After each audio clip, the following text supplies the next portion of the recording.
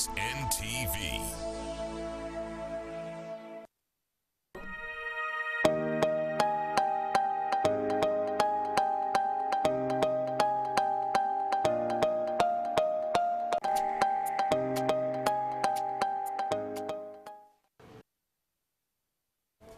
Hello, good afternoon, viewers. It is again another very interesting Sunday afternoon where we have a very, very interesting topic which I'm quite sure is touching almost all of us Ugandans who have dreamt of joining the business world or who already have a foot within the world of business. Now, what we are tackling today is, of course, you're looking at that theme on your screens. We're looking at growing a retail business into an established wholesale operation with other associated businesses. Now, we have a modus operandi on this show. We don't want to talk, about these things from the point of view of theory. We want people who are actually doing business, coming before us and sharing with us the experiences so that we can get good ideas or grounding on what it really takes to sit in these spaces. Now, again, as a way of beginning, I know that a number of Ugandans have in one way or another, were at a certain point in time, begun at the point of retail. In fact, numbers or several studies have showed that most Ugandan businesses actually collapse. Is it before their first birthday or second birthday? Generally, the mortality rate for business in Uganda remains high. And if you look at those statistics, you'll find that a bulk of them are actually businesses that sit within what you'd call the retail space. Now, making that leap from that to a wholesale operation and probably stretching it to other operations is a huge, huge task. And that's what we'll try to unpack this evening and more. Now, join me in welcoming Mr. Ronald Mukasa from Enterprise Uganda. Ronald, you're most welcome to the show. Thanks a lot, Charles. I'm very excited to be here. I think it's my first time this year, so I'm very excited to be back. I want to welcome the viewers and to thank you for taking off time to join us today. It's such an honor to have you. Our businesses are recovering. We are glad that the economy has opened up further, but it's still a tough journey. It's still a tough journey. So at Enterprise Uganda, we are keen to help the businesses in this journey of recovery. And for those of you who are running the businesses, keep pushing. You are the people who make this happen. So we are very excited that you're joining us today. Beautiful, beautiful, beautiful. Now, we have our entrepreneur, our visitor today, the businessman, Alex Baale. Alex Baale has a very interesting story because he started as a retail operator and then graduated into wholesale and other businesses. We're going to hear from him. Alex, you're most welcome to the show. Thank you, moderator. First, I want to thank the sponsor of this show, Minister of Finance, Planning and Economic Development, and Enterprise Uganda, for giving us, with the younger entrepreneurs, the opportunity to come and show the experiences. Share those experiences. Share those experiences in different business fields. I hear you. Secondly, I thank you, the moderator, Mr. Alex Baale, for hosting me today, and Mr. Mukasa, who is our coach, to be here to direct us and guide us into business directions. Thank you very much. Very good, very good. Now, we're going to get back to Alex because you're the most important part, you're the fulcrum of this show. We want to know, and I'm sure a number of our viewers are burning to hear your story because we've just given a bit of a preamble on that. But before we go there, I'm going to tell my producer to play for us a little video, a montage, which is going to give you a digest of who Alex is. And then after that, we're going to find out how he began and how he has managed to transition from retail to wholesale and other business operations. But maybe before I go there, I don't know. Ronald, you can give us what touched you, because I know some of our viewers might want to get to speed about what's happening in the world of business. What really touched you this week? Yeah, I think I'm very excited about this show, particularly because of the topic which we are discussing today. There are businesses where a few people get in. There are businesses where so many people get it, and I think retail is that kind of business. That's right. As you rightly mentioned in your intro, most of us, when you think about business, you say, what can I quickly start? Yeah. You're saying, you know what, let me start a boutique and sell some clothes. Let me start a retail shop. So there is no shortage of people entering into this business. And clearly we see that it's a very challenging journey. It's one of the businesses where you quickly notice that you can sit a whole day in a retail shop and make a profit of only 20,000 shillings. And then at the end you may reward yourself with some of the products you are selling so that you can at least recover from this tough day. But the point is that it's a very complex business, right? It is. It runs very small margins. The margins especially. It's a business which is usually leaning a lot towards discipline. Everything you need to be disciplined.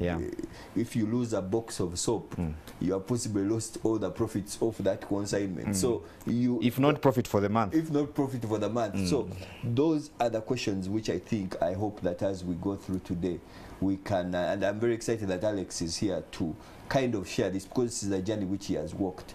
It is such a complex journey. How do you grow that business? We see that some people will keep in the business, but the business remains the same. The shop remains clearly the way it was before. We don't see a second one open. We don't see expansion even within that one.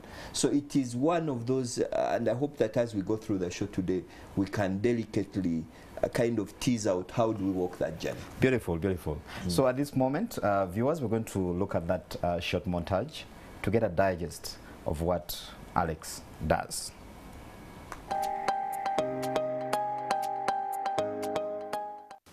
I'm Baale Alex Baale. I'm an entrepreneur, a businessman, a family man. I'm also a social worker by profession.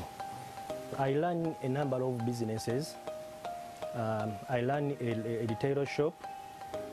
I run also a wholesale shop with 3 mobile money branches, all located in Namasuba, under Procero Investment Limited. During my S6 VAC, that is 2008, I realized that my aunt had a vacant room, but the struggle was to convince her to give me that room. I convinced her and accepted to give me the room, but insisted that she won't give me capital. I recall that we had a broken fridge in our garage.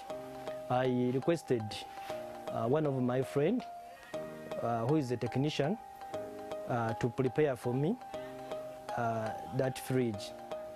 Lucky enough, the fridge worked, but with time, it did not meet the expectation.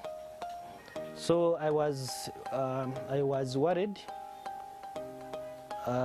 staring at the empty room that was given by my aunt. So every day I could go and open my room, looking at my fridge and the weighing scale.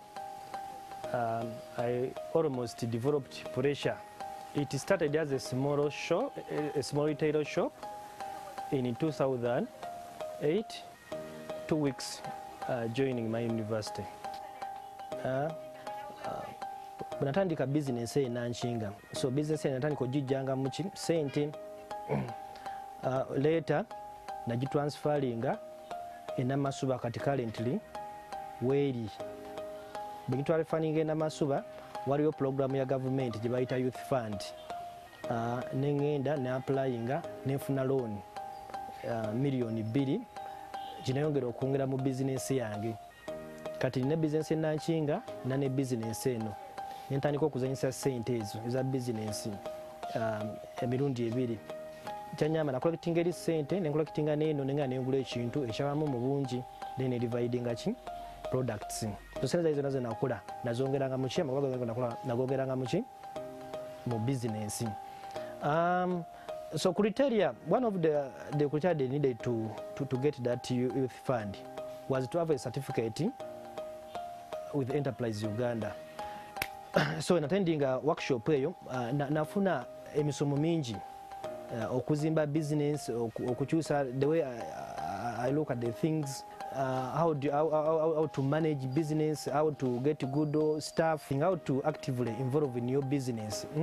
Then mobile money wezajjirawo, nentandika mobile money. Mukusooka nasooka newola agent line from my friend, and with time nakola company ya Air Process Investment Limited kubanga requirement yokuwa mobile money oteka kubanga olina company. So nenfuna sente nengaziwa kuba nalaba nali nkoze business nyingi nnyo nga management efuuse ekizibu ennyo, so nempalirizibwa okuselling off nanchinga business. Sente ze nagitunda nenkola mu store which later turned into a small wholesale. Negenda ngekula mpola, egenda ngekula mpola. Then COVID we yajja twakola sente nyingi nnyo, twakola super abnormal profits. Netuva gye twali netujja ku main road wano wetuli kakati. With time nalaba business egeze nnyo, nga netaaga okuinvolvingamu ICT. Waliwo mukwano gwange gwe nafuna na installing ICT in business kakati gwe nkozesa kati anyambe okukola ebintu bingi. Nsobola okumanaginga stock wange, nsobola okulaba amagoba genkoze buli kanaku, manyi ba customer bange, nsobola n'okumonitalinga ba field officers. So principal wano ze tukozesa of course nyingi. Tufaayo nnyo ku ba customer baffe, customer complaint. Customer beera ne complaint tugitekinga ne tulaba nti kizibu kikyavudde ku ki. Ekirala nti ba staff tubawa day off at least every week. Buli staff ali wano alina day off. So far in all our business we have over 40 staff that are doing different activities. Achievements, there are so many achievements. Ekisooka, the business has grown as you can see. It's the leading wholesale store on Entebbe Road. We have acquired vehicles, tukutuku. We have brought plots of land. Of course, as a person, I can look after my family very well. I have 2 kids. They are schooling at I can say one of the best schools in Uganda. I established a business for my wife. Now she is financially independent. Of course, there are several challenges, but first, as you can see, the store is full. We need to get another store where you can put more stock. Future plans tulina of course nyingi nnyo, naye okusookera ddala twagala twongere ku market, twakwidinga market yaffe. Twagala okuzimba demonstration school for would-be young entrepreneurs in the future, so that tusobole okuyamba ku baana kuba ekizibu kati ekiriwo kya unemployment. So kati ekintu kya demonstration school tukikozeeko, tumaze okugula ettaka yakyo, okula ku nsonga eyo. Future plan twagala kubeera ba leading supplier. Twagala kubeera ba leading supplier mu region eno.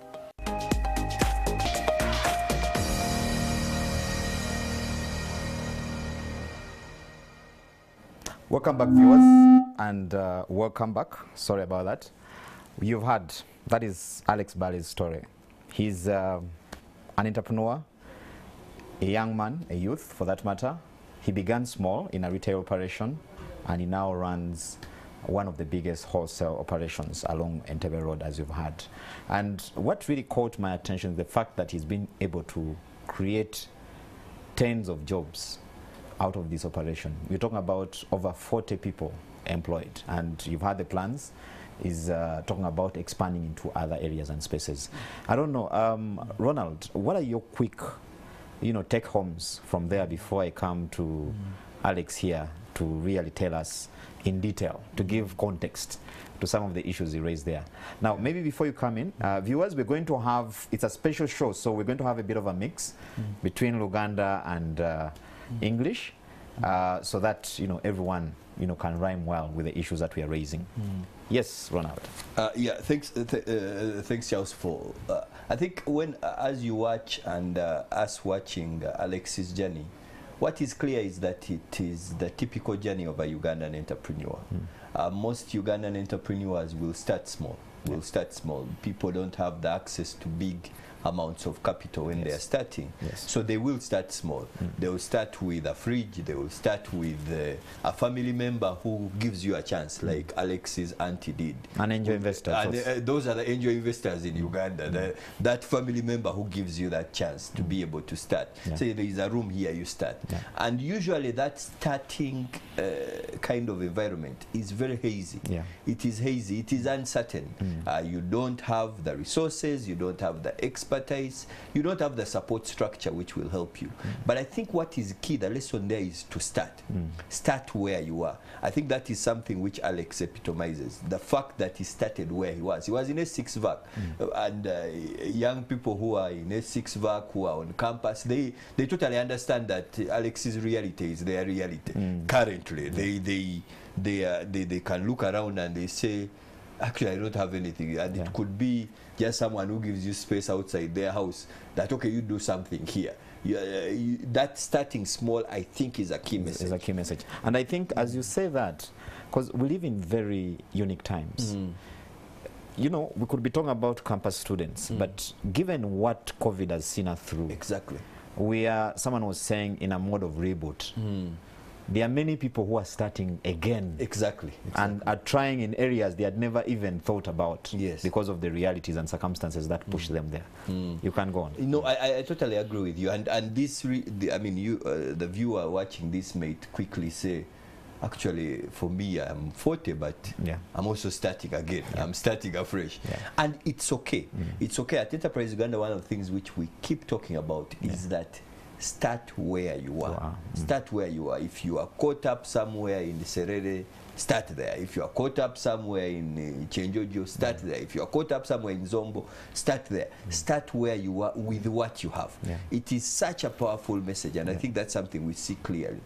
But then also this process of saying that we are continuously going to improve. It means you finish and you move. You finish and you move. It means that you start where you are, but constantly you are keeping to add. It means that you don't get stuck in one place. And I think Alex's story, as we watched, showed clearly that he's a man who is on the move. Even today, he has aspirations to move to the next level. So start where you are, but keep moving. But then I thought a third one, just before we go on, is this question of COVID. Alex says his expansion happened during COVID, which is a bit fascinating, given that a number of people were struggling during COVID. And men are blaming their issues on COVID. But we see that there are businesses which actually blossomed during COVID. And it's an interesting conversation. I hope we'll go a bit deeper into it as we run through the show. But that's another lesson, that even in the worst of times, it might be a big opportunity for you. Absolutely. I hear you. That's good. Alex, let me come to you. To start, and Ronald raises a very important point, which is actually it's like the theme, the tagline for Enterprise Uganda, start where you are. And I want you to tell us what was going into your mind, every time you'd open that room which your aunt gave you, and you'd see your empty shelves and a fridge there in a corner, and you're trying to figure out, how do I start, or I will start? What kept you going? Because many people actually fail at that point, making that decision and say, you know what, now is the time, let me start. What drove you? Kiki kyakuyambako okubeera ng'osigala ku mulamwa ng'otambula? Okay. In 2004, I was in S3. My uncle failed to meet my school expectation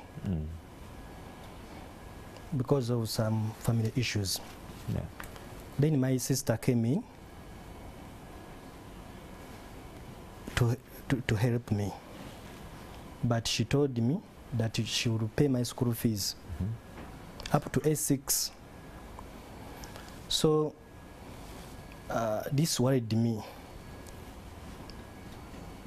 of how I would go to university.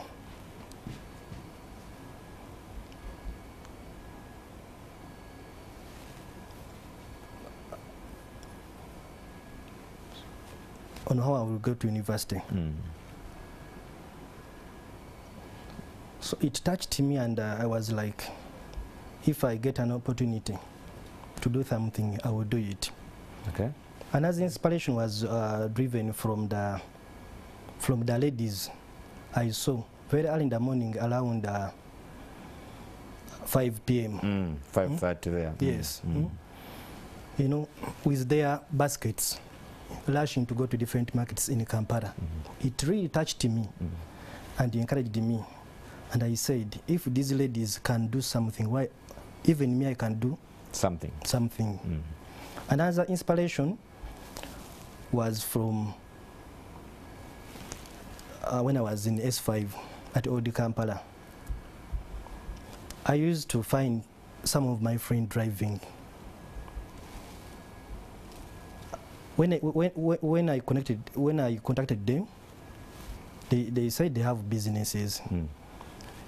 Really, it surprised me because at my former school, I didn't see any student driving a car. So I said, at this stage, these students are driving. Yeah. So those are some of the factors that really motivated you and kept you going. That's why in S5, when I got that opportunity, when I came to know that my aunt had a vacant room in his estate, I used that chance. It wasn't very easy. You had to lobby to convince her because that room was meant for a state office. Okay. But I convinced her and she accepted. Even giving me capital to start, it wasn't easy. Because I told her, because she told me initially that I'll give you that room, but I won't give you capital to start. You should look for other family members to give you the capital to start. Yes.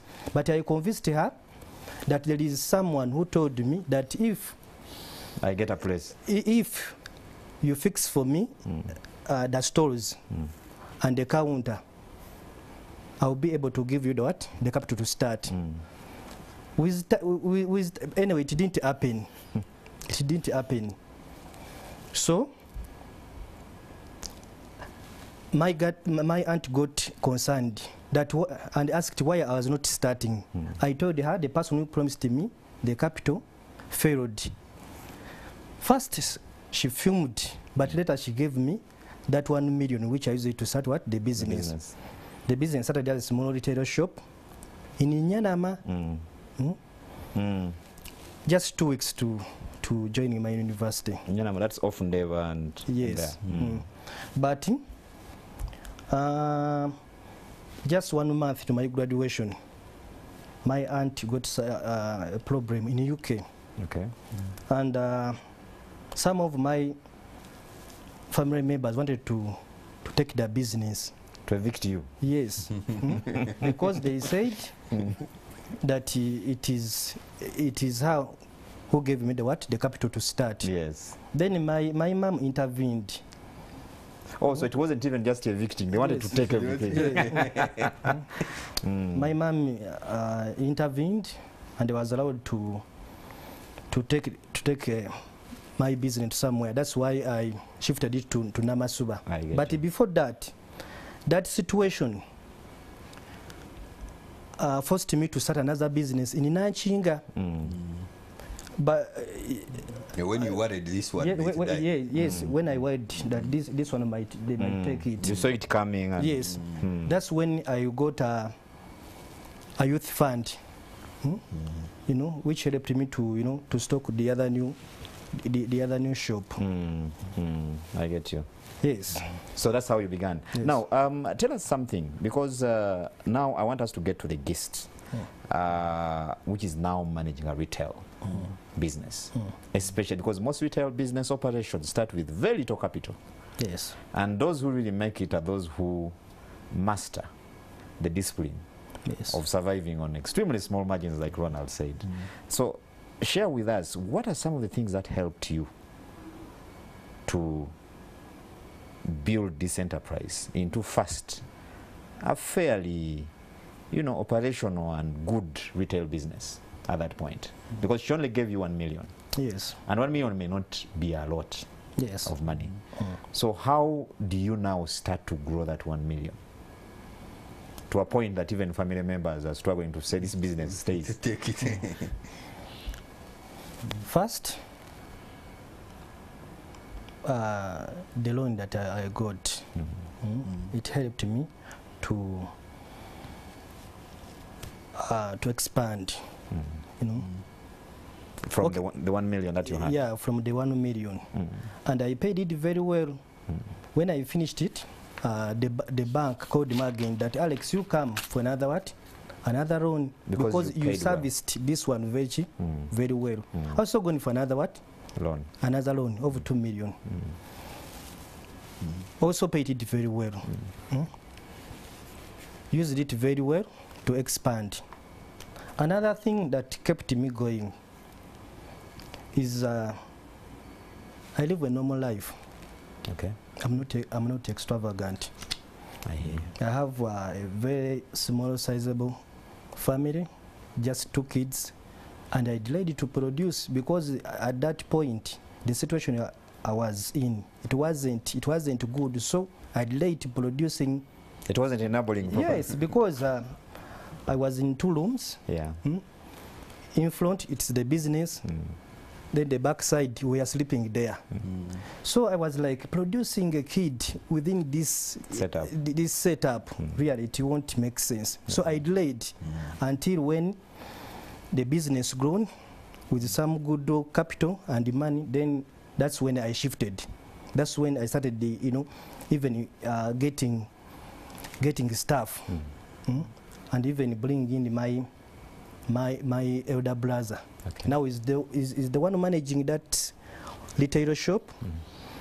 Every entity that you have seen in the video, it has the manager. For me, my role is to supervise them, how they are doing these things.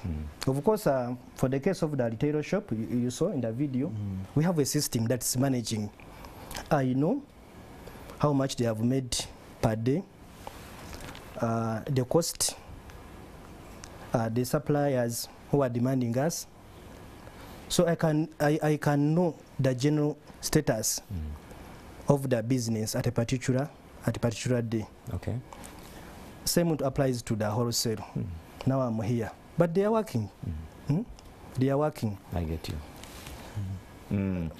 Just hold it there, and I want to bring you in, Ronald, here, because after that we'll be talking about your customer, the way you handle your customers. But what are your quick thoughts on that? Yeah, I think there are a couple of powerful messages which are coming through from what Alex has shared. Yes. And in a very subtle way. The first one is how to work with financial institutions, and I know we'll get to it a moment. But this whole process of getting one loan, managing it well, and getting another, and getting another. So if you have ever been in a financial institution and it hasn't called you back to give you credit, it is feedback to you that the first time we had a relationship with you, you didn't do a very good job. So we hear a number of people saying that banks, they are very bad. But you have to ask yourself, but 2 of you sat, you signed an agreement. How did you behave with that agreement? If you behaved a certain way, chances are very high that the bank is the one which is looking for you. I suspect the loans which he got subsequently, or which he has now, are not youth fund loans. Yeah. It might have been one of the facilities when he was starting, but now he has grown to bigger loans. But remember that the financial institution wants to develop a relationship with you. So I think we'll talk about it in more detail a bit later. Yeah. But that's a key message. The second one is the person. I feel like when you are at the retail stage, when the shop is still that strong, the biggest risk to the business is you. You are the biggest risk. Alex says that he wasn't extravagant. It is critical to notice how important that is. You are the one who needs to hold yourself back from eating the capital of the business, and yet you can decide to eat it in one day. So when the business is 1 million and you have sold a full day and you have only made 30,000, it is you to decide to say that I am going to only spend 5,000 of this money on myself, so that 25 can go back into the business. And that process has to be done again and again when the business is young. The day you, I mean, Alex talked about not having children quickly, but when the child is sick and you come and take 200 out of the business, that's capital of the business. That's right. And you have to know that one has to give. The child may recover, but the business will struggle. So those are the questions. You need to understand that when the business is young, you, the entrepreneur, you, the person who has started the business, you are the one who you need to control most. Your personal financial behaviors are very critical at that point, because you are the one who ensures that the business remains safe. You are the one who protects the business from your relatives. If you don't protect the business from them, they will come and sit outside your shop. Say that, Alex, you give us a bottle of soda. That soda is there in the fridge. So Alex is the one who has to say that, no, you know what, this is capital. I can buy for you for 1,000 from my money, but I can't buy for the 10 of you. The point is that if we don't do that, when the business is young, there is no way it can be able to grow organically. And I feel like the third message which came through is the role of technology. I was very excited to see that Alex has chosen to use technology, because technology is an enabler. It allows him possibly to look at his phone and know what sales have happened at one of his outlets, and he's seated right here. He can be able to say, this is below what we got yesterday, I need to do something here. That process, and I think as Ugandan businesses, we need to ask ourselves, how do we incorporate technology at the level of record keeping, at the level of security, at the level of decision making? Technology is a win. It helps you win as a business. And as the business expands, it is the partner who you need to work with. Alex said that I see the system. I know the system, and that word is a word most people, when they are, if they were to be here for the show, they have to close the shop. You put a padlock on it and you and you close it, and the moment that happens, the business can't grow. But the point is that systems are important. Then I think another thing we'll touch on is how to work with family members. Because many people keep saying family members, sometimes they can't be trusted, but the point is that the family member shifts from being a family member to an employee of your business. Now, how you work with that family member to make sure you are winning in business is important, because it's usually the person who you know most. You don't have to vet him. You know where he grew up. You are in the same house with him. But how do you convert him into a good employee who can be able to give value to your business? I feel like those are a couple of the messages which come through, and certainly the message of resilience. The fact that you have to keep pressing. There is something actually which I think is important, just before I leave the point of family. Family members are your first angel investors. They're the first people who put money into you. All of us in this community which we live as a country, every time we're in trouble, you call your family members. They tell them, we have a sickness, how can we collect money? We have a burial, how do we collect money? We have a wedding, how do we collect money? We need to ask ourselves, how do we use that family energy, as it worked for Alex, to be able to capitalize businesses? Because it is this aunt who said, there is this young man who I'm uncertain whether they will run away with my money. But she planted a seed. So we need to see that as families, we start putting seeds into young people's businesses.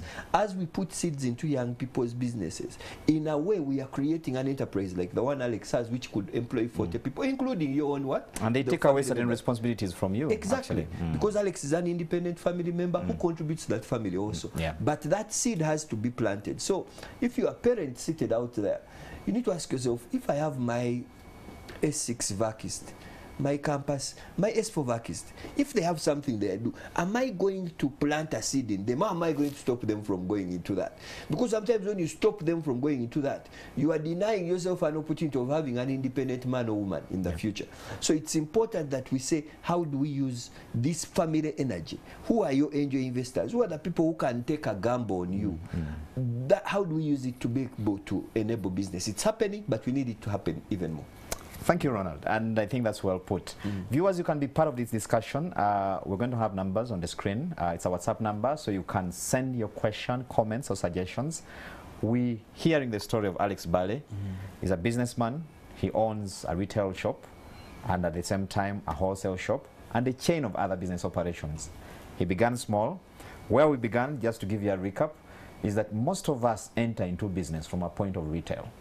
Whether you have a boutique, whether you're running a little, retail operation in the neighborhood, or whether you're selling Bizigo cosmetics, I mean, you realize that most of us are at that point. So that's where we enter, and that's where most of us actually fail.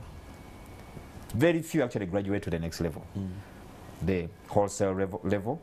And from wholesale, because of course, maybe Alex is nursing ambitions. One day he will tell us of being a producer of the goods he's actually, because not all of us can be manufacturers, that's another thing.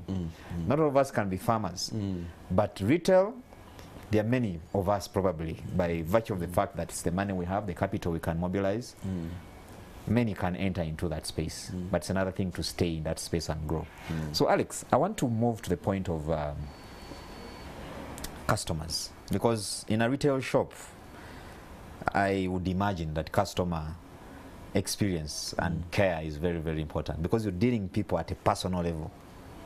Yeah. First of all, how did you deal with it at the beginning, and how have you sustained it? Because I see, or I imagine, that is part and partial of your growth story. And again, how are you spreading it to your employees now that are 40 plus? Okay. Customers are very, very important in the business. They're among the 5 givers of wealth. Initially,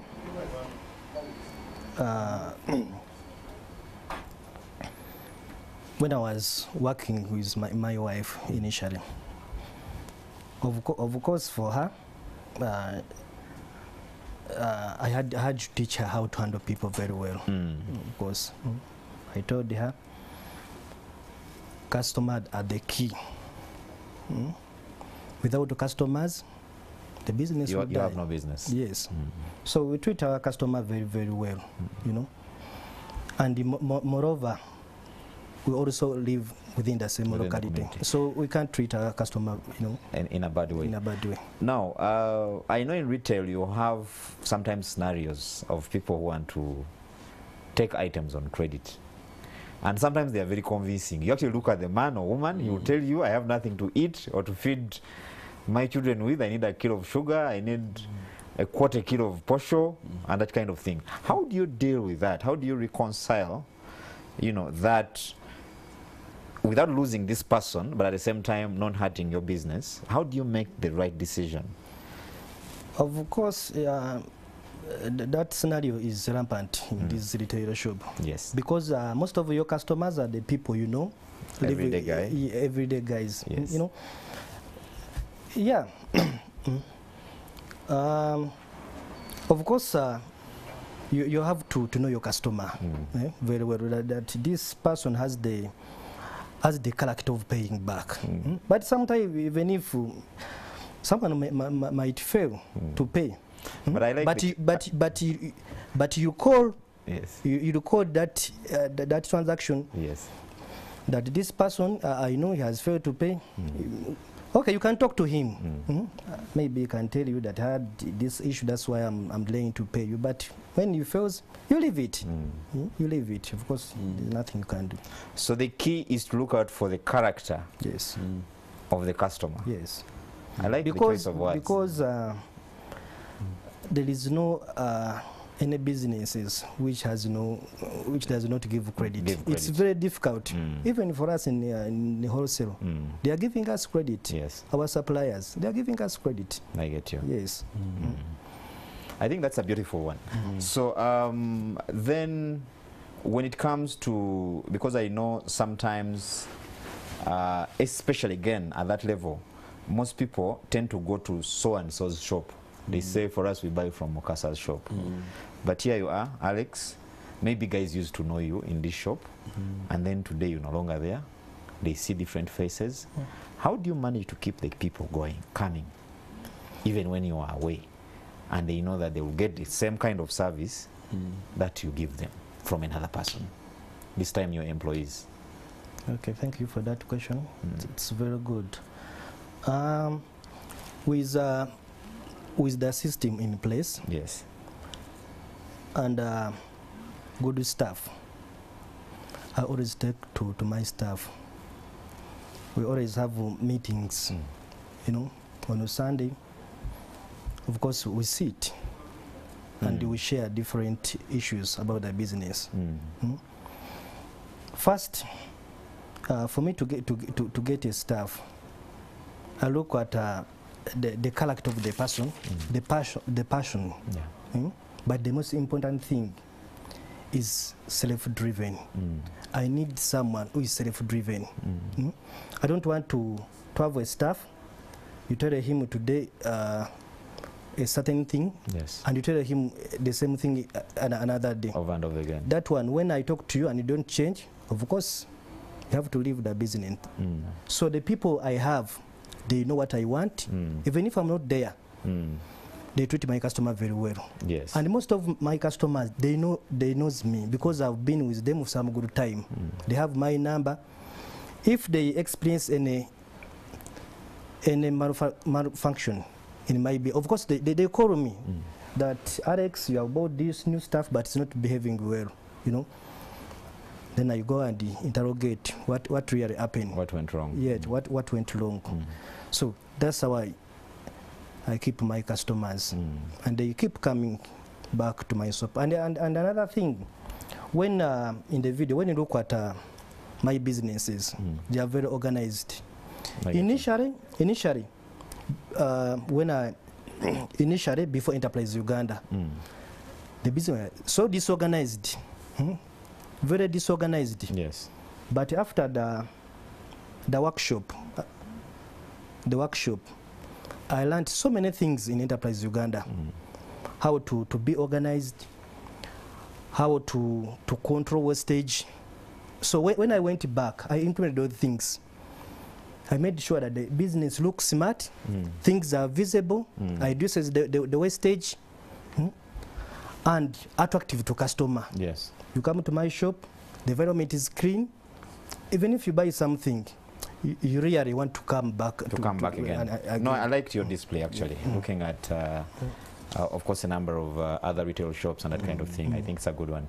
So viewers, we're going to pick Alex's story from there. We're going to take a very short commercial break.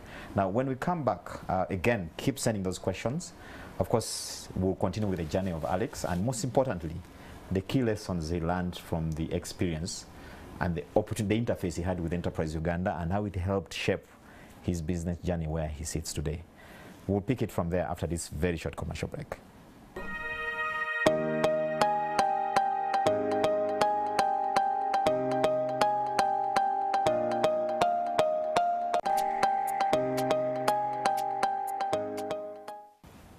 Hello viewers, welcome back. It's the Business X Ratio brought to you by Enterprise Uganda, Minister of Finance, Planning and Economic Development. And today we're unpacking a very important topic, which I believe is quite dear or close to many of us. We're talking about transiting from retail to a wholesale operation. Or you could say, how do you successfully run a retail enterprise and grow it into other meaningful business lines and probably at the end of the day, success, depending on how you define success. Now, in the studio, we have Alex Baale. Alex Baale is a businessman who began and still runs a retail operation, but also along that, he runs a wholesale operation and a chain of other businesses. He has ticked several boxes, and he feels he's really sitting in a comfortable position, much as he still has quite a number of aspirations and boxes to tick. Again, we have Ronald Mukasa from Enterprise Uganda, a coach, and is helping us digest and distill the issues as they come along. So, Ronald, what did you pick from Alex's submission before we went for the break, especially in relation to dealing with staff, employees, and customers? Yeah. Yeah, I think Alex raises a couple of interesting ideas, and which any entrepreneur out there, anyone running a business, needs to kind of pay attention to. Yes.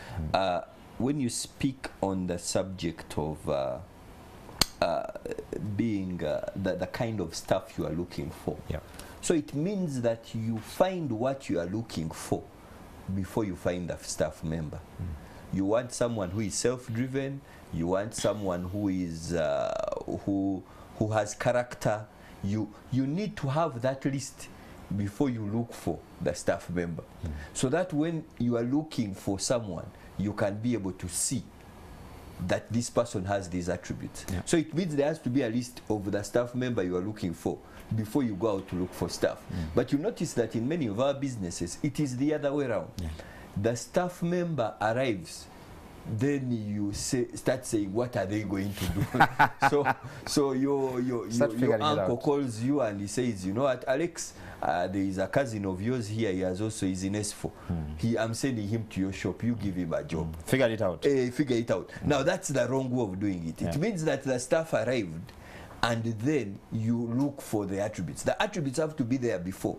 So that's why in the corporate world, they will put out an advert within a job description saying, I need a person who these are the attributes. That is the process. But even in a small business, even in a retail shop, even in a wholesale shop, that process needs to be followed.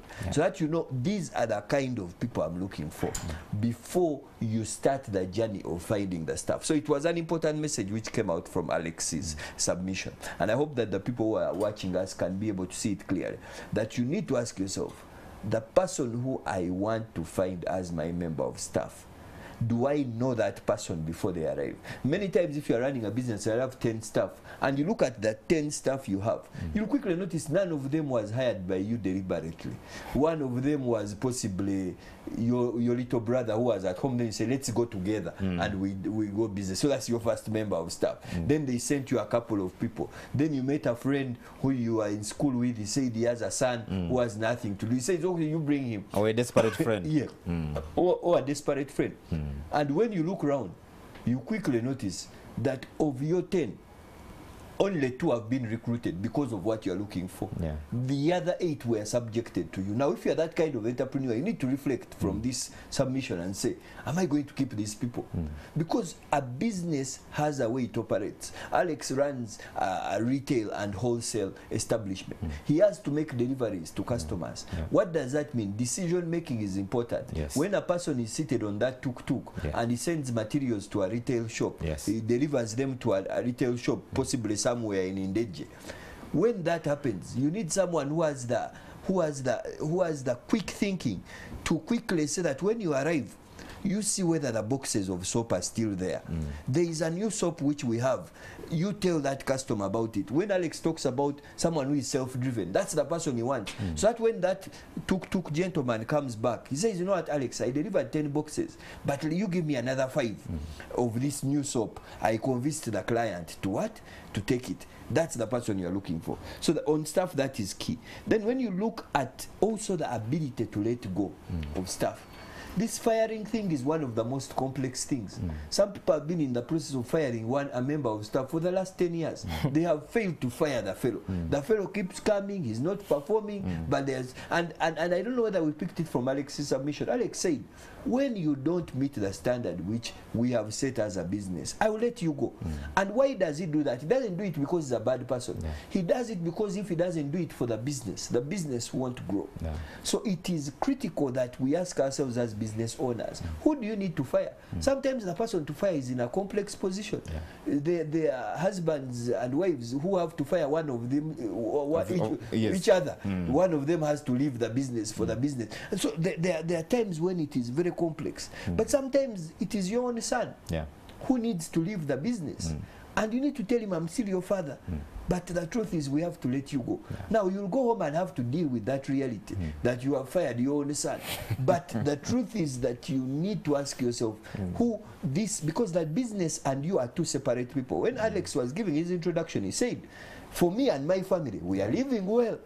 But he's talking about now Alex, the person. But he also has Alex, the business owner. When he speaks as Alex, the business owner, he's speaking on behalf of the business. It means that he's making decisions for the business. So there are two things which you need to separate. I like the organized business, the fact that really you are seated and watching TV in your shop, but you are jumping over soap. The sugar is right next to the soap. There are things which have arrived, they're still outside the shop, they haven't been organized. Why don't you every morning wake up and pick up all the things on the shelves and clean them with a cloth? Clean them with a cloth so that dust gets off. That is the process which you need. That's customer service. So that by the time the customer says, you give me that kazigo in the corner, you don't bring it and it is full of a film of dirt on top of it, but it's clean. So customer service or customer care is beyond wide smiles. It's not just smiling. It is when I touch that product, is it the product some of you have things on your shelves that are expired.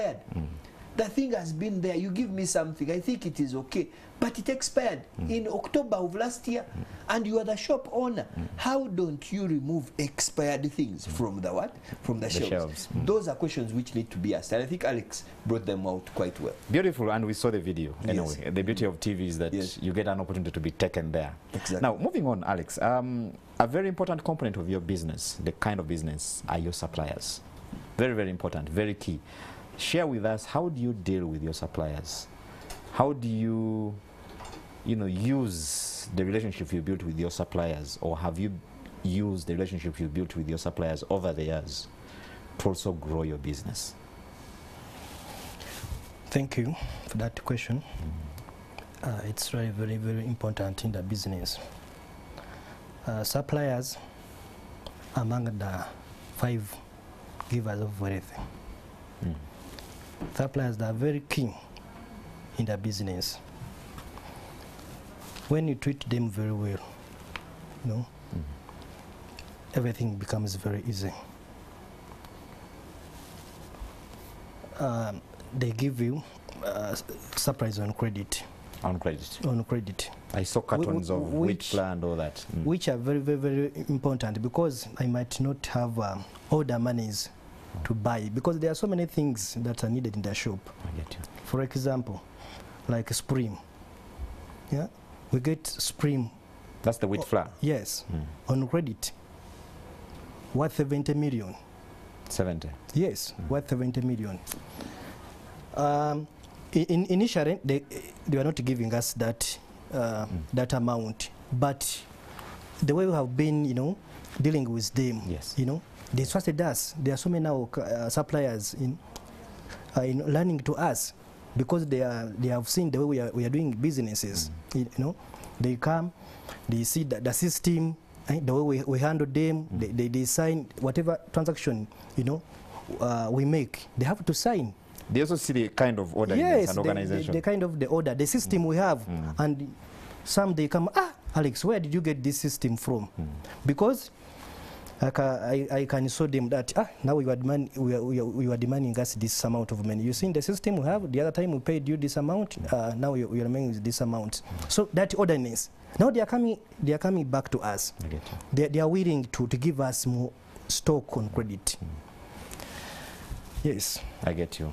Now, another important component again is, because you mentioned at the beginning of your story, how you also manage to benefit from some government programs like the Youth Livelihood Fund. Right now, there's a program for SMEs, to help support them through the impact of COVID.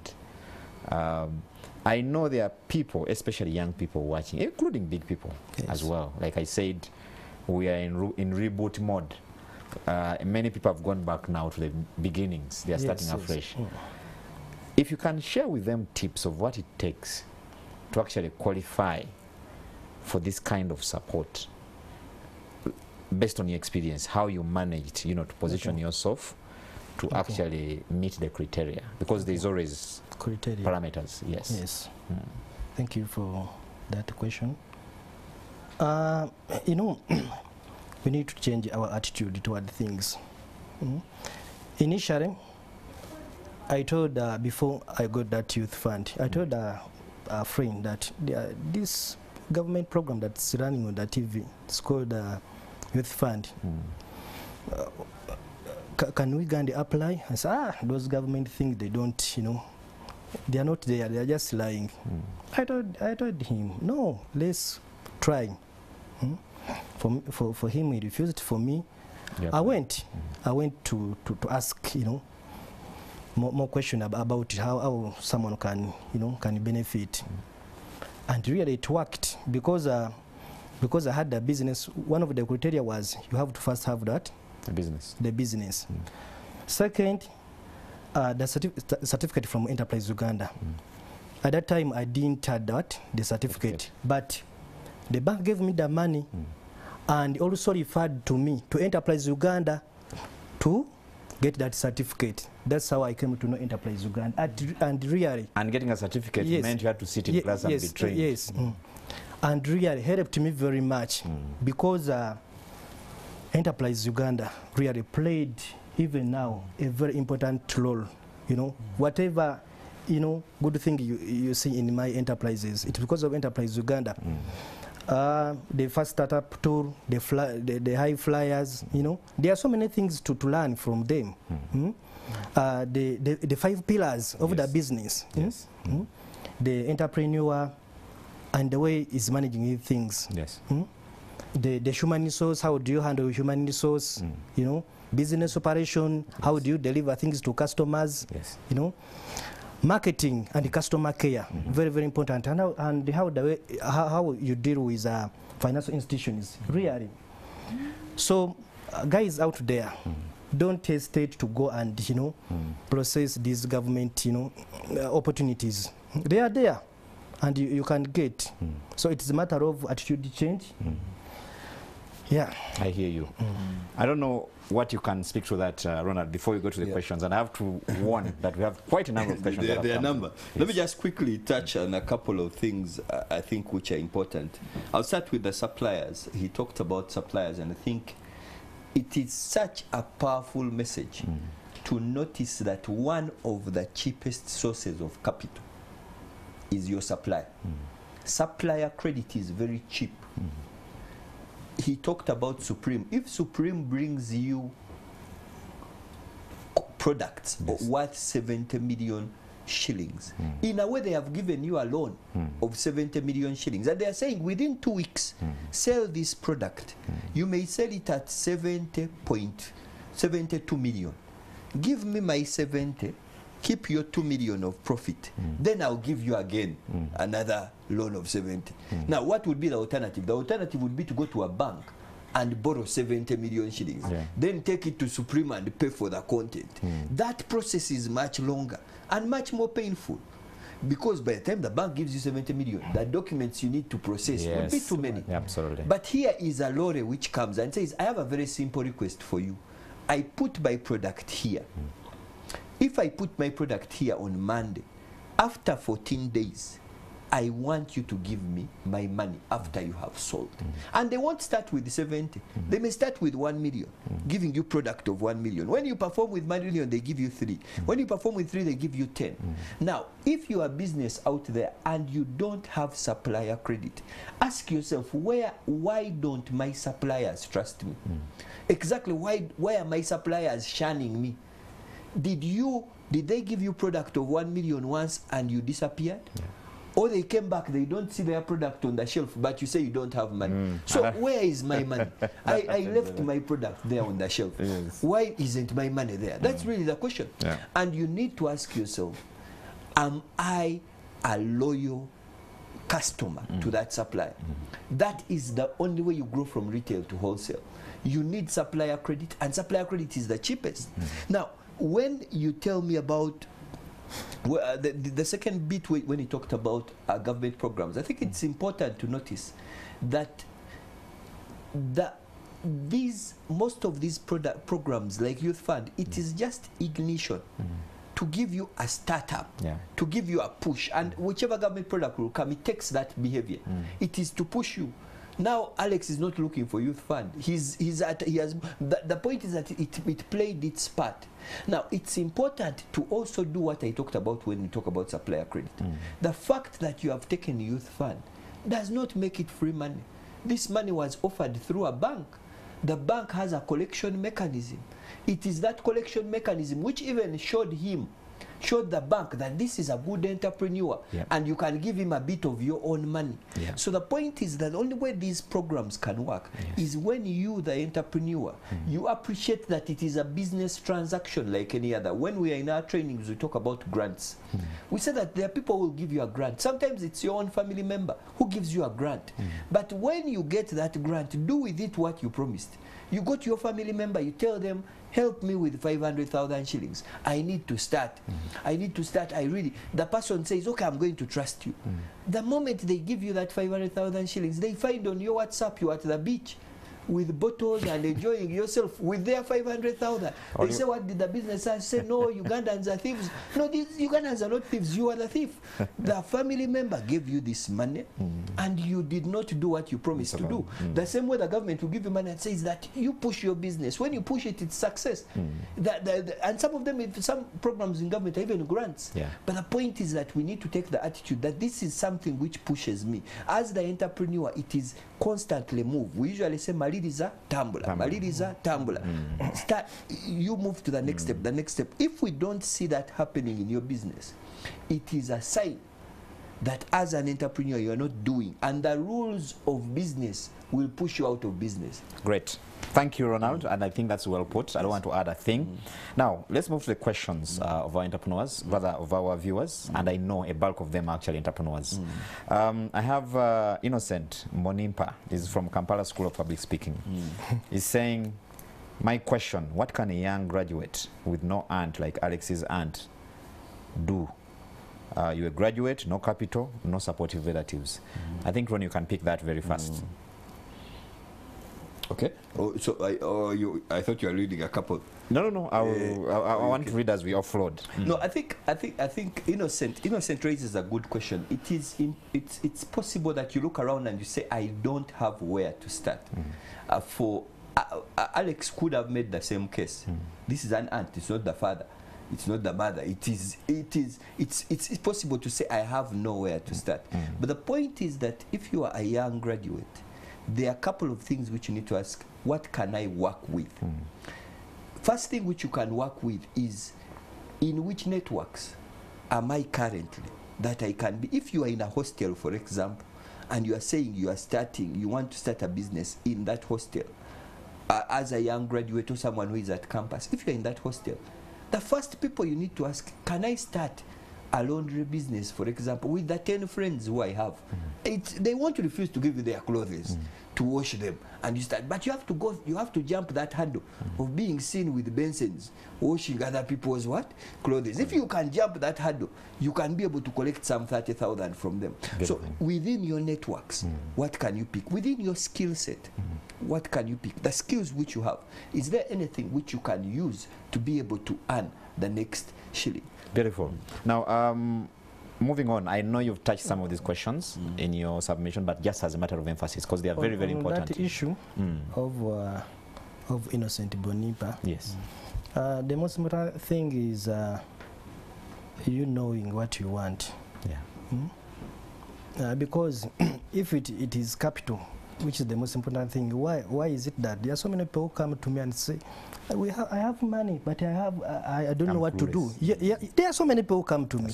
If the capital was very, very important. Of course, it's depend on the personality, what the person wants. I hear you. Beautiful. Now, I have Regan Magombe from Baale. He's saying, hello, Charles, thanks for the program. Let him tell us how much capital he started his business with. We'll emphasize that. And what drove him to start that particular business. Secondly, is it to just make money or to help the people? The first question, I started with 1 million. The second question is what drove you into business? Of course, I talked in my earlier submission. I talked about my uncle failed to meet my school expectation. That allows us, what will happen to me when I will go to the university. Another thing, when I was at the OD Kampala, seeing friends driving. Also, even the other issue of women, seeing them in the morning around 5, carrying different baskets, going to different markets. Also, motivated me that in the future, when I get any chance, I also start what? Business. And another thing, the desire to be independent. For me, I want to be independent. The things of, relying on people, I don't want it in my life. Beautiful. That's why even I started a business for my wife. I told her, I need you to be independent. Yes. Don't rely on me very much. Yes. What if I die? What happened? So now she's know how to do business. She's making money. Even if I die, she's able to look after my kids. That's a very important one. Ronald, I have someone asking, where are the opportunities for financial lending with minimal collateral? Banks have a huge process. I run a retail drug shop, B. Peter, Kamwenge district. Yeah, I think that's a powerful statement. And when you look at the financing, you're right. When you go in the bank, it is usually a longer process because usually banks are using people's deposits to lend out money. Yes. They need to secure it to a certain level. But if you run a retail drug shop, we have talked about supplier credit. Ask if you have been going to this wholesale drug store. He said he's in Kamuge. Which town? Kamwenge. Eh? Kamwenge. Kamwenge. If you have been going to this big wholesale shop, let's say in Fort Portal, and you have been going there, you have gone there 10 times. Every time you have come with 500 to buy stock. You come to take to your retail drug shop. Can you develop a relationship with that drug store so that when you give them 500, they give you stock of 1 million and say, I will pay at the end of that? Is supplier credit. That is a form of support which can be able to build your retail business right now, and it's something which Alex spoke to. Yes. So I think it's a path which you can take. The other thing which you need to consider is to ask yourself, who is drawing more from the business? Is the business keeping most of the profit, or I am keeping most of the profit as the individual? Usually when a business is not, when you talk about the pharmaceutical industry, pharmacies are relatively profitable businesses because it is a basic need and people need to buy those drugs. And people usually get good, decent margins. But if you find that the stock in your shop has kept at the same level, it might be that you draw a bit more, like all the profit hasn't allowed, you haven't allowed it to multiply inside the business. So that's something which you might have to look at. You need to manage your appetite. Yes. Good. Now I have Kisitu Aloysius, is from Musanyusa. Oh, sorry, Kisitu Aloysius Musanyusa is from PG. He's saying starting small is very key to success. However, as a business, his business has not been able to break even. How can I deal with taxes? Because we are usually beaten by such issues. Our businesses go and recognize, especially if I'm looking at a scalable business. I think it's trying to look at the kind of odds that a business goes through to make it. So how do you break a business even, like a small business, and then you make it? And I think these are some of the issues that Alex spoke to. Issue of discipline and that kind of thing. I don't know whether there's something you want to add. I think I'll speak to the issue of taxes. Taxes is a very interesting topic because usually when you start very small, and the taxman may not be able to see you. True. But as you grow, you inevitably will become visible. So there is a glass ceiling. And you need to make sure that you have gotten your books in order with the taxman so that it doesn't. Don't forget that the taxman is not, the taxman's interest is to collect those taxes you legally have to pay. But you need to ensure that it doesn't end up becoming a challenge, that it is the taxman who his collections which cause you to get out of business. And how does that happen? It means that a point reaches when you have to register the business. A point reaches when you need to file those taxes. A point reaches when you need to get the help of a professional to help you on this journey. There are many tax professionals who are out there. Now, even for a small business, you need to make sure that that journey is made. And the moment you say, I want get the advice of an accountant about taxes, you may find that you get a tax bill which you also say, but I don't have this money, and it is true. It is true. But the point is that if you haven't put your house in order, the taxman looking at you from the outside will say, this is what I think, and then it creates a problem. So it is important for any business which is keen to grow. There is a point which is when you say, I need to make sure my registration is in order. A lot of work has been done by the URSBs that the registration is done. Have I got my TIN number? Am I filing my taxes? That process there has to happen. And for the businesses which cross over to that level, you find that they can be able to grow even within the environment. But it's very difficult to continue doing big business and you are doing it in an informal structure. What usually happens is that you can do it for a while and then you find that you have been choked in the... So the business out there, make sure you have gotten your registration done, you have gotten your books in order, and don't shy away from using professionals. Use the professionals. You call someone and say, you know what, I hear you're a tax accountant. What is the tax I have to pay? Then we'll say, show me your costs. Show me your income. What's the profit? You have to pay this part. And this is what we are going to file. And the books can be able to support that. When you reach that level, then you can be able to grow your business. If you don't, it can become a bit of a problem. Beautiful. I have a bit to Alex. He's from Kavira Maido. He's saying, how did you go about acquiring the system that you have? He just wants a bit of... he's a businessman who I think is also trying to streamline his operations. After, the flyer level training, which emphasized, ICT in the business, I looked for the person who can, help me with the system. Then I came across a friend, we live within the same the community. Yeah, but initially I didn't know because I knew he's the brother. I talked to him about the need to have ICT in my business. He's called Tony.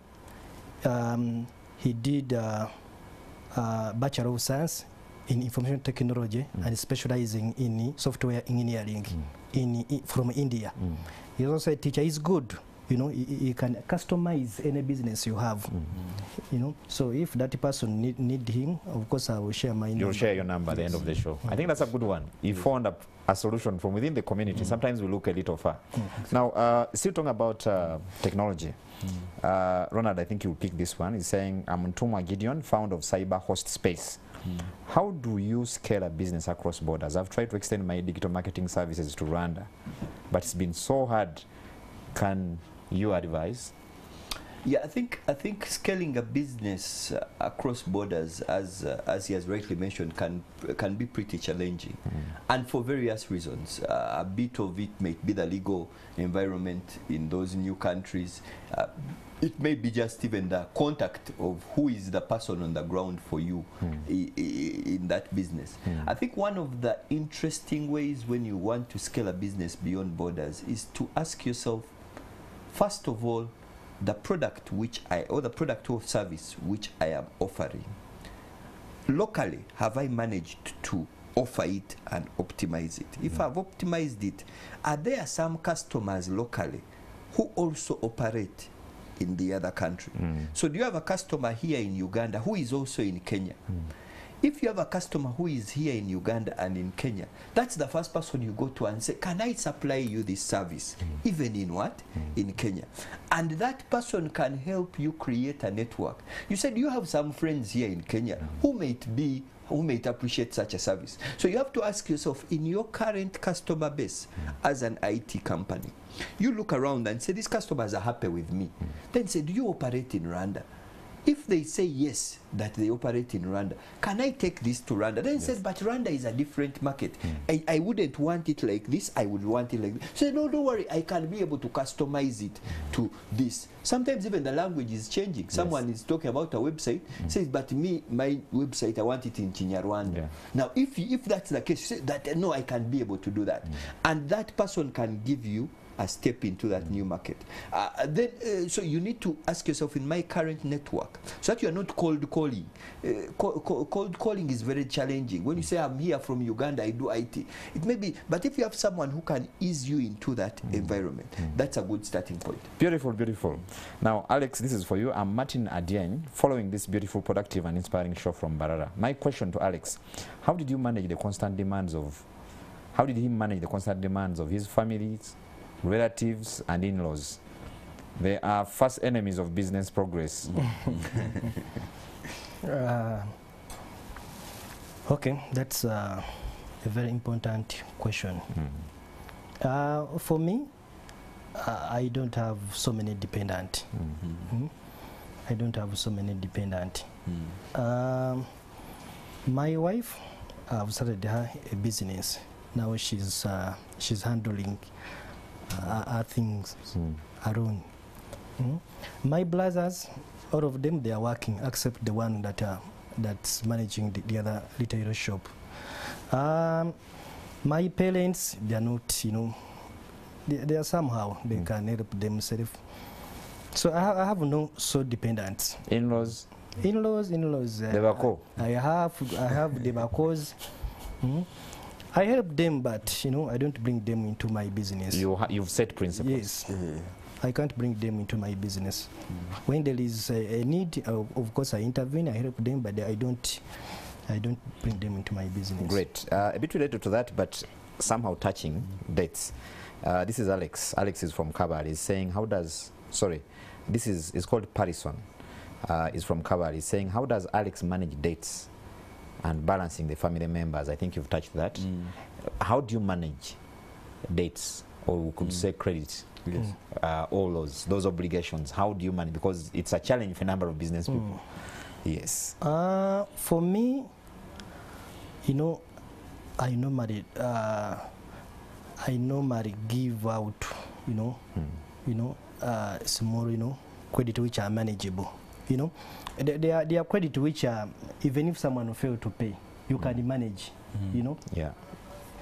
So that's how I manage, credit. Okay. That I give which I can manage even if someone won't fail to pay. Yes. That's how I manage credit. Okay. Well, I think, Alex, you might also possibly talk to the ones where you are the one who has received the credit. Yes. I don't know whether that was a bit. I think, yeah, there is that bit, but then there's where you get credit from the bank. Credit from the suppliers, but then also credit from the bank. Yes. Yeah. As I told you initially, that really I've acquired so many loans from the bank. But when you have a, learning business, yes, the cash flows are good. Things to do is paying loans. It becomes very easy. I have 3 businesses. Yes. I have a sizable family. I'm not luxurious. Even at this time, I don't have my own my own car. And you're not having ambitions of getting another the car wife. I have, it's for delivery. Oh, interesting. So my costs are not too much. With these 3 businesses, I can, happily pay your loan obligation. Your loan obligation very, very easily. So for me, issue to do is loans. Very simple on my and I think side. it also comes for me, I the don't create those, unnecessary credit costs. Yeah. I don't create. I hear you. And the discipline to service them when you take them. Yes. Let me just touch. I think I think Alex raises a very important issue, which is critical for the viewers to kind of pick up. Yes. It is, if usually when banks are lending you money, they evaluate that business. Now, with the exception of things like COVID, which no one would have anticipated, banks usually have a very good picture of whether your business can work. So it means if they give Alex money to buy, to support him as working capital, and he does that, those are the cash flows he's talking about. That process will be able to work. Yes. Now, the trouble comes, and I think that's the point which I wanted to emphasize, that when you start picking from that money and diverting the loan, it was for working capital, but you buy a plot of land. It was for working capital, but you buy a luxurious vehicle, the one which Alex doesn't have. The moment that happens, then repayment of the loans becomes a problem. When repayment of the loans becomes a problem, you find that relationships become a problem. Because your suppliers who said, I have a good person in Namasuba, they start saying, no, that's a very bad person. They tell everyone, that one is very bad. Even the suppliers who don't know, they say. So that's what is critical. That there are circumstances where businesses and you actually are unable to pay, and when that happens, actually even the financial institutions will know. I mean, like COVID, what goes wrong? Schools have been closed. You can't expect it because the model can't work when children are coming to school. But the point is that when it is, most of the times, if you do what you said you would do, the business can be able to grow. And that's what the bank expects from you. That's what your suppliers expect from you. I get you. Now, I have someone, he's called Mugonza Moses. He's a student at Makere. He's saying, what factors did you consider to decide what to deal in when you're starting? Why did you choose to do business X and not Y? It's a good question. For me, I chose a tailor shop because it deals with essential goods, things which are demanded on a daily basis. Even if you don't, even if you are poor, of course you can't fail to eat. Things to do, you have to buy shop. That's right. You have to buy sugar on a daily basis. So for me, I looked at in such a way. I hear you. Then I have, he's calling himself Willox Banks. He's saying, how did you manage school and business at the start? At the start, I had a friend called Ronald. He was a dropout. Of course, he helped me when I was not around, when I was at the university. But later, he used to abandon the business to go and play football. You know, he was a football fanatic. So when I learned about it, of course I had to get another person and replaced him with a young guy, energetic and more focused. Yes, called Junior. And also Junior used to bring his friends and ate free things from the shop. Yes.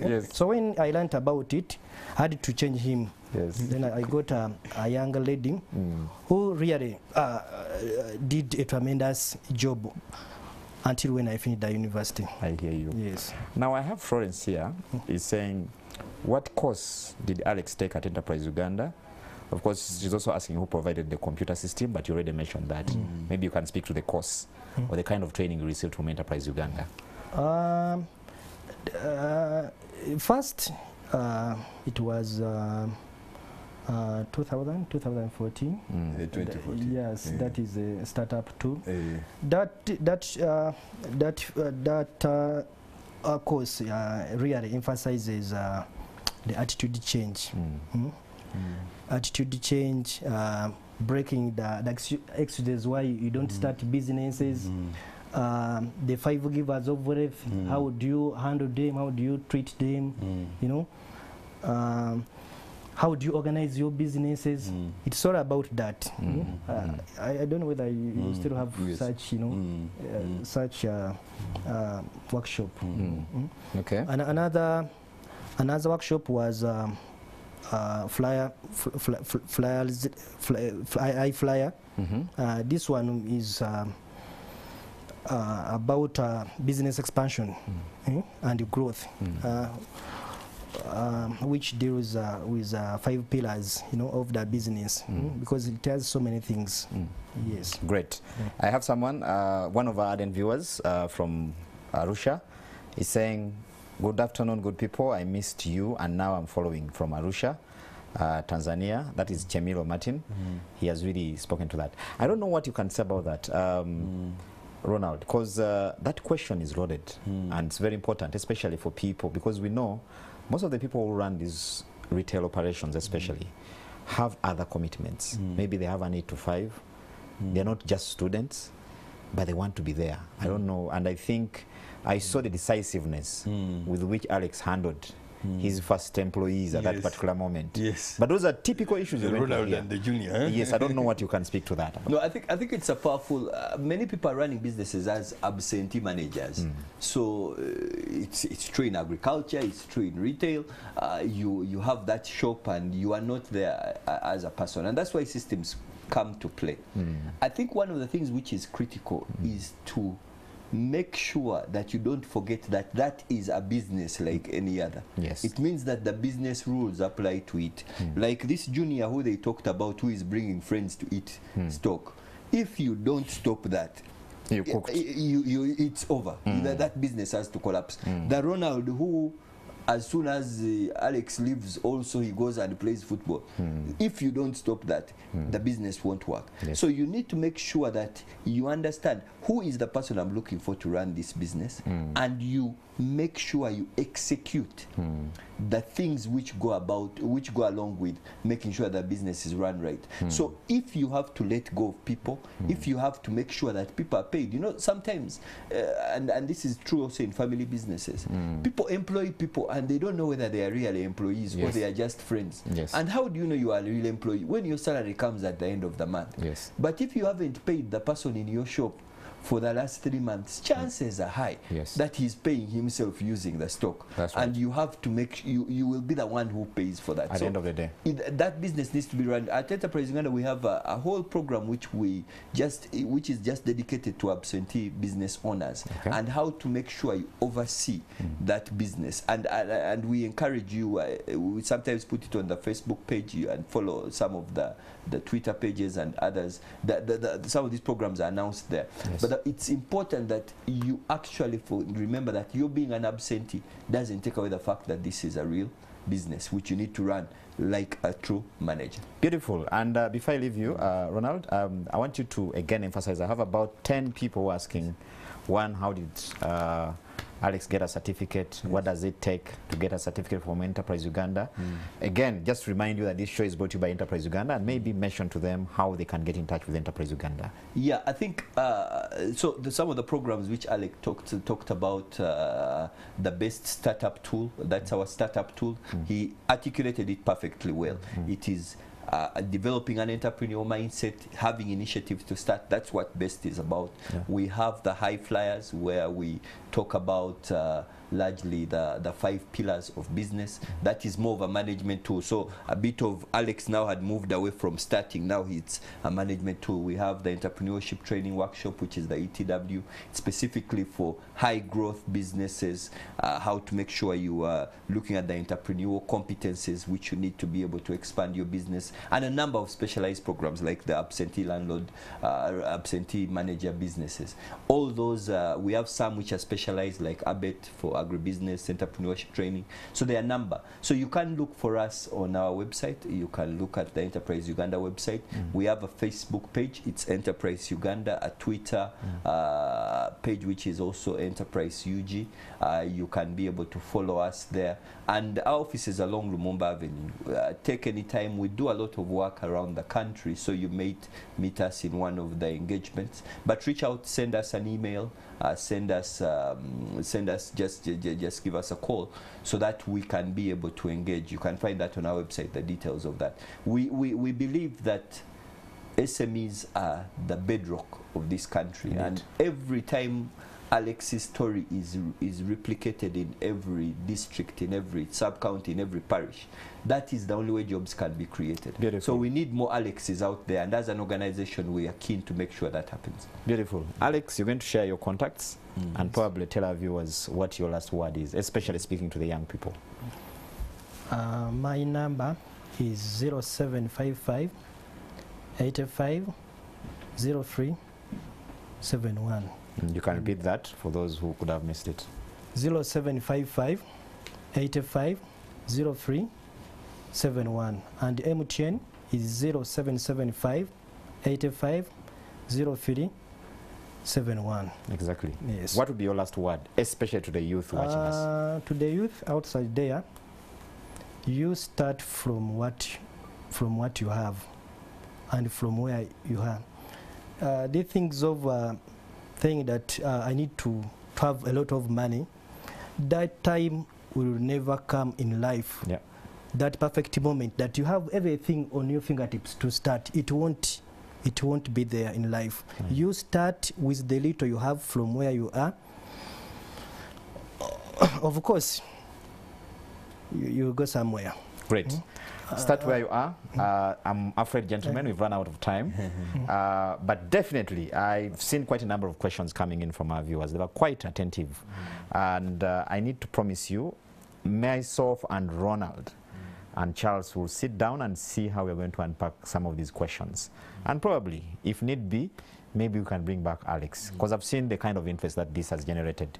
It's been the Business Express show, and today we're looking at how you transition from retail to wholesale. In other words, grow and succeed at retail business. I've been your host, Charles Boji. My guests in the studio was Alex Baale, a retailer, wholesaler, and actually I would say businessman, and Ronald Mukasa, our coach from Enterprise Uganda. Until next time, have a good day.